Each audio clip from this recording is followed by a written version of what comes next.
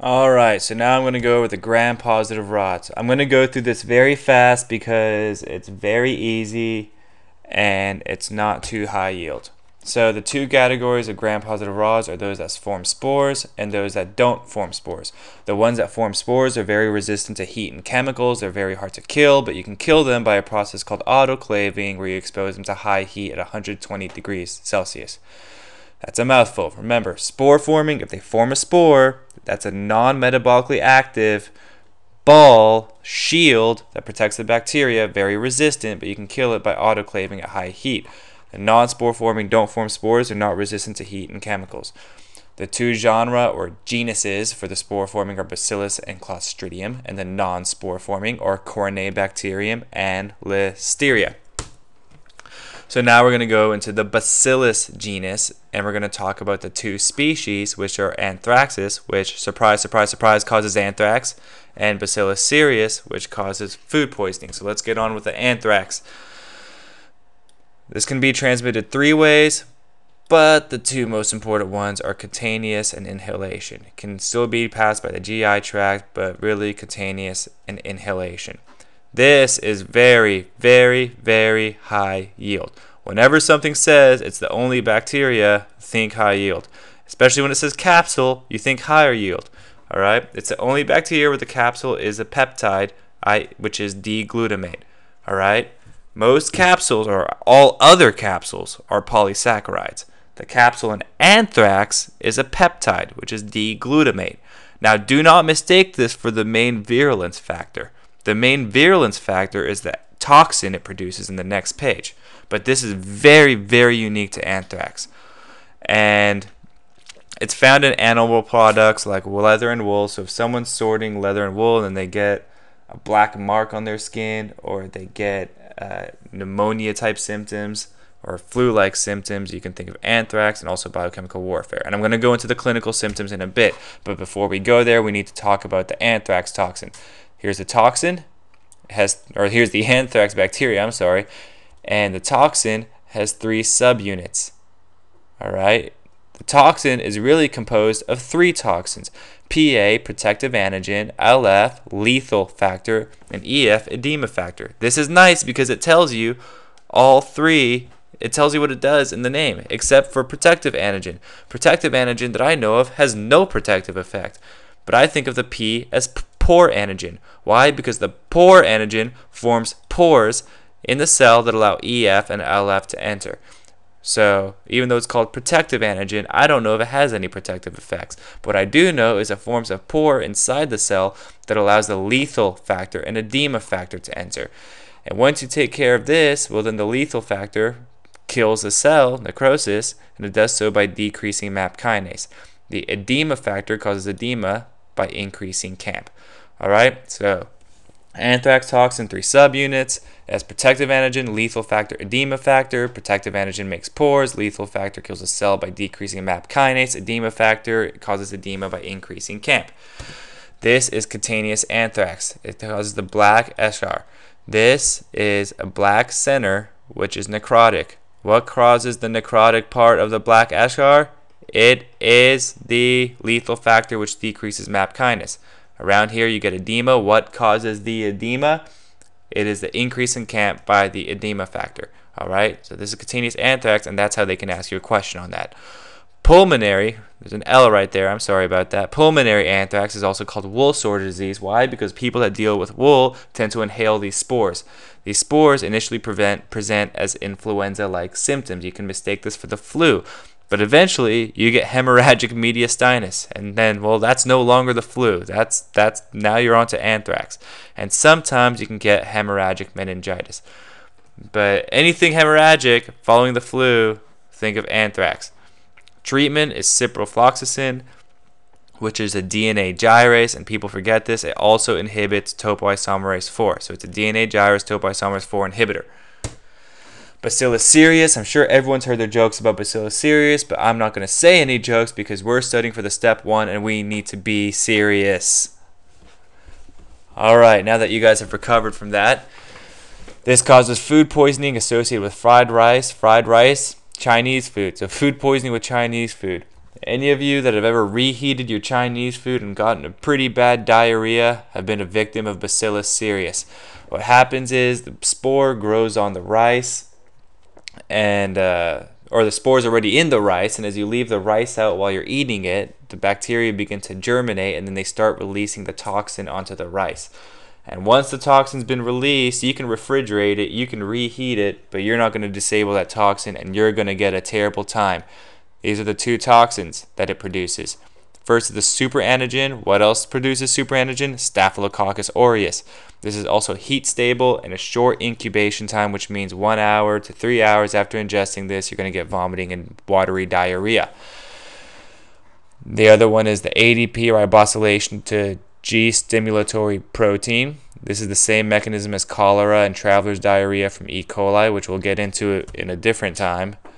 But this is heat labile. It's sensitive to heat, but it has a longer incubation time of 13 to 18 hours. That's Bacillus cereus.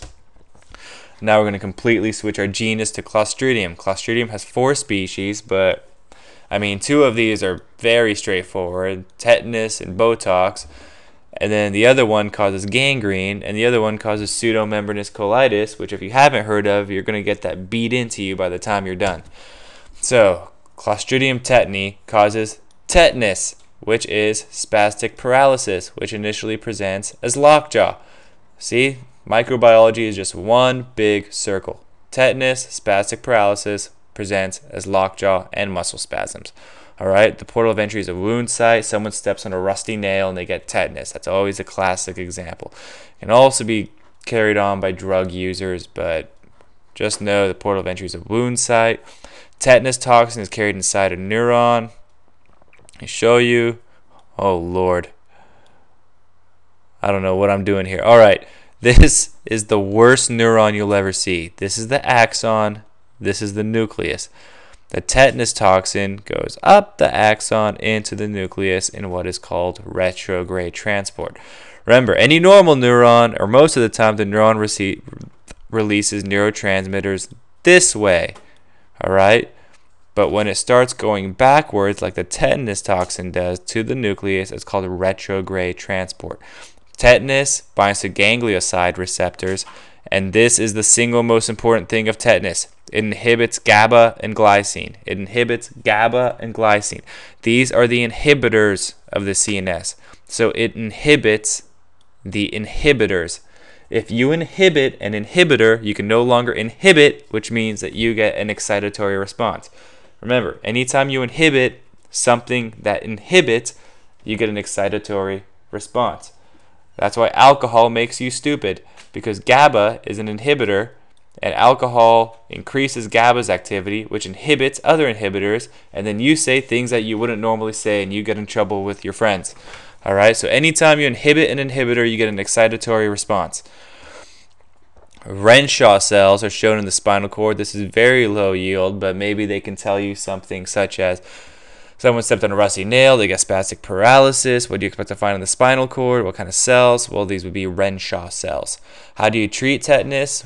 Well, it looks like I have a virus.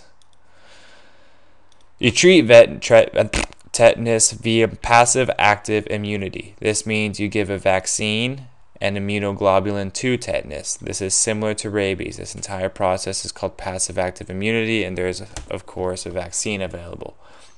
Botulism causes flaccid paralysis. Why? Here's a neuron, here's a muscle. The neuron releases acetylcholine to the muscle. This causes the muscle to twitch. Botulism, Botox, prevents this from happening. The acetylcholine is not being released. Therefore, this muscle can't twitch, so you get a flaccid paralysis.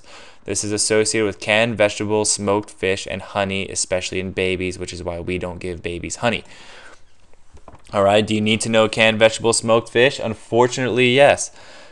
And blocks the release of acetylcholine, and you can use this for the treatment of wrinkles and twitches. If you have an eye that's twitching violently, the reason is because your nerve keeps sending off acetylcholine to the muscle.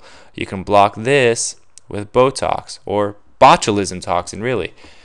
And it causes a descending weakness, so first you may lose, you may have trouble blinking or something, and then eventually it'll descend to your arms and then to your diaphragm, and you don't want your diaphragm to not work because then you can't breathe and you suffocate to death and you die. Treatment is antitoxin. Why don't you give a vaccine? Well, the botulism toxin has 8 types. Tetanus has 1 type. So theoretically you could give a vaccine, but there's too many types of Botox to actually have an effective vaccine.